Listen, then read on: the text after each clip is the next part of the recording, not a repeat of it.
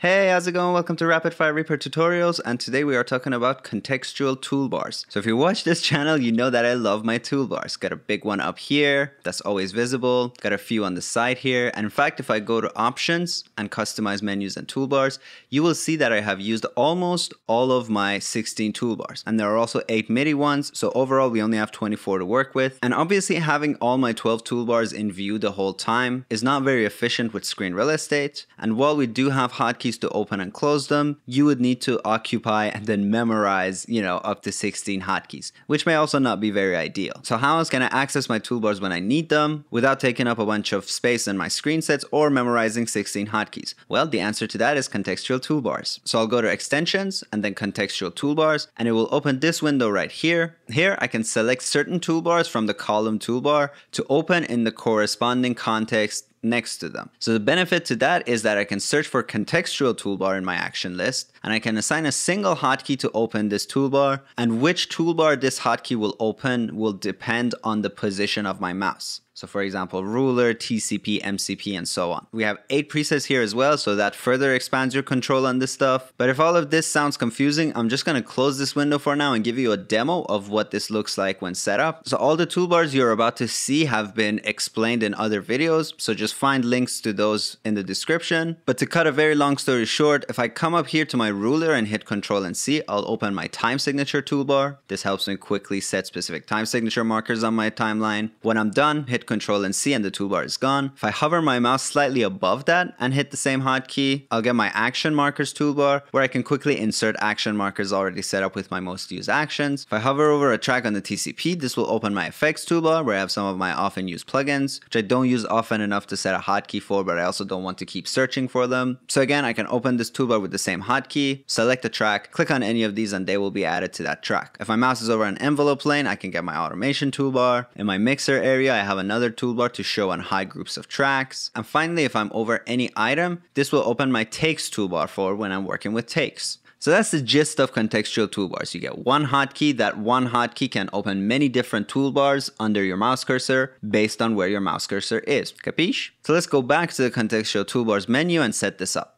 Obviously, what you need to start is a bunch of toolbars you want to use this way, and that's really based on your workflow and preferences, so I'm not going to get much into that. So for now, I'm just going to select preset 3 from this drop-down menu, and in this blank preset, we will set up some criteria. So each of these options on the left is a context, and if I click on the toolbar column next to any context, I can assign a toolbar to that context. So I can set one toolbar to open when I'm on my ruler, or as you saw with my setup, I had time signatures open on my tempo lane, and then on the marker lane, I had my action markers. So I can just select those toolbars, then I hit save down here. I'm gonna go to the actions list, look for contextual toolbars, and this time find preset 3, and I'll just assign that to control tilde, whatever. So now if I'm up here, I can hit the hotkey to open one toolbar, slightly below that, I'll open another toolbar. Now one problem is by default, these toolbars will open right under my mouse cursor, and as you can see right here, they are kind of blocking my view of the timeline for me, so this is not ideal. Luckily, we can set a position offset for each of these toolbars, and this will be set in pixels and will be relative to your mouse cursor position. So I can double click this column next to the time signature toolbar, and I can set it to open 25 pixels to the right of my cursor and 150 pixels below my cursor. I'll hit OK, hit save below for the changes to take effect, and now as you can see, it opens here. And I think I still want it further down than that, so I'll just double click again, set this to 250, hit save, try again, and this looks okay. I can do all my work, hit the hotkey again, toolbar is gone. Same thing with this one, I'll set this to just be 250 pixels below the mouse. So overall, positive X and Y values will put the toolbar to the right or below the mouse cursor, and negative X and Y values will be to the left or above the cursor. Super simple, take some time to calibrate these, and Bob's your uncle forever. So that's the ruler done, and basically other contexts work the same way. You have one parent context, like below ruler we have track control panel, so you can have one toolbar to open for anywhere on the TCP, like I have my effects toolbar.